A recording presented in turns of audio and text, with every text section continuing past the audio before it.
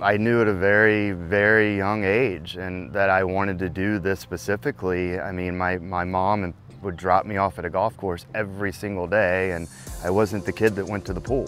I went and played 54 holes and was always intrigued by seeing the staff, and I started working on a golf course when I was like 14, and I just always knew I wanted to do it. And then when I went to Westchester and got my first taste of a bigger operation in the Buick Classic that segued to Augusta National and spending a year there, you know, by the time I was 21 years old, I knew I wanted to host championship golf.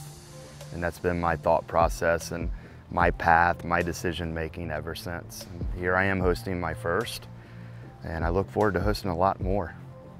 My favorite thing about this job in this industry is, you know, I solve the world's problems before most people even get out of bed.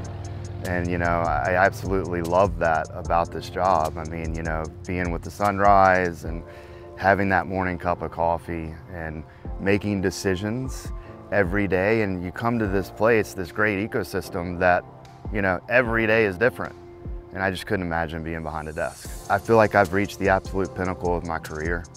And, you know, I feel like every step that I've made throughout my decision making, through college, through internships, through assistant positions, through first superintendent's job, is to get me to this point.